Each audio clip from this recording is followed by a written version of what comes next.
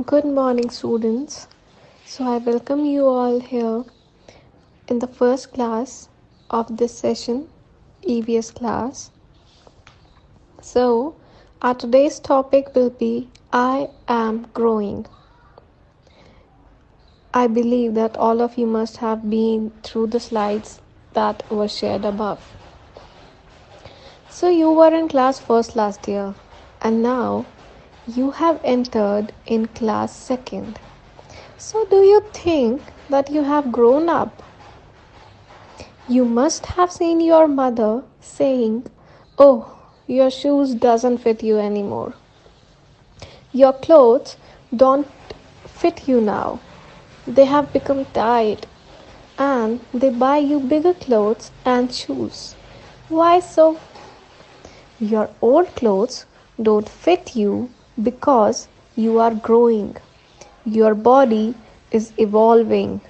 It is getting bigger and bigger each passing day. The clothes you wore for your last birthday might not fit you now, do they? Ask your mother. Look at your old photographs when you were so small, so little, and now when you are big. You'll see that your legs have grown up. Your hands, your arms, your face, your hair, your belly, that is your stomach. Everything has grown and you will grow further in coming years too. So, my students, all living things grow. They change as they grow. Like you have changed a lot from when you were born. You were a small little baby. Your mother used to carry you in her arms the whole time. But now you have become big. You come to school, you eat your lunch, you do your work all by yourself in your class, and at home also. You run in playgrounds, you wear your clothes by yourself, you tie your shoelaces all by yourself. So it means you have grown up and you have changed also. Similarly, other living things grow and change. Both, like a small puppy grows into a big dog. An egg grows into a chick. A boy grows into a man. A girl grows into a woman.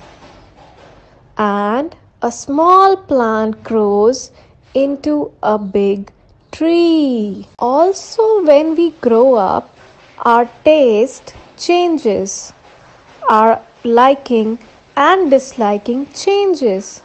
The way we dress up, the way we carry our hair, everything changes. For example, some of you used to have Cerelac when you were born, but now you like Rajma rice more.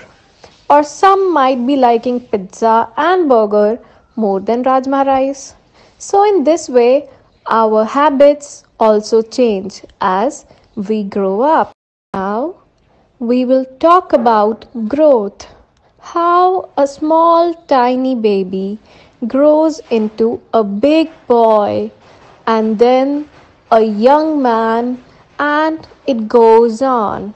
Please refer to slide number 5 as you are listening to me.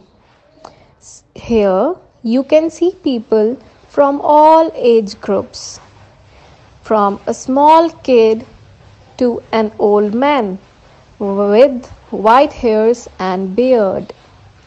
This is how we grow up in life. We are infant, infant, when we are born. Then, when we grow up a little and start walking by our own, we become toddler. Toddler, toddler.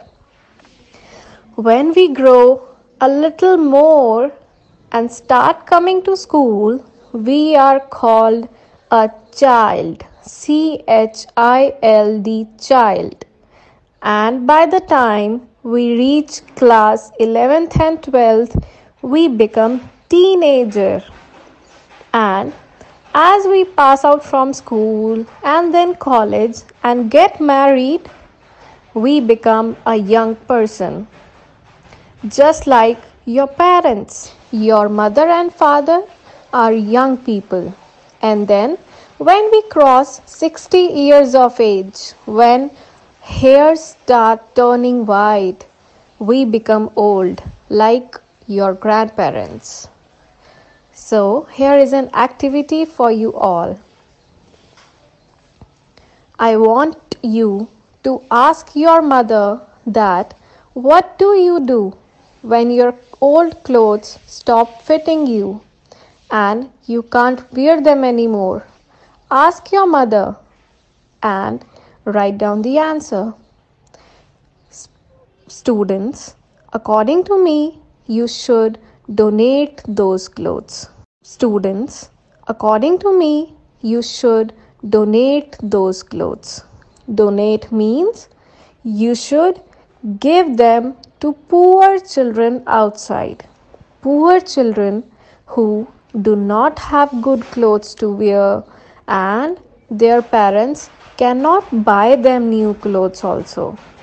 You should always donate your old toys, stationeries, pencils, crayons, notebooks, books, and food to such poor people so that they can also use them, and this will give them so much happiness and they will bless you immensely in return. Thank you.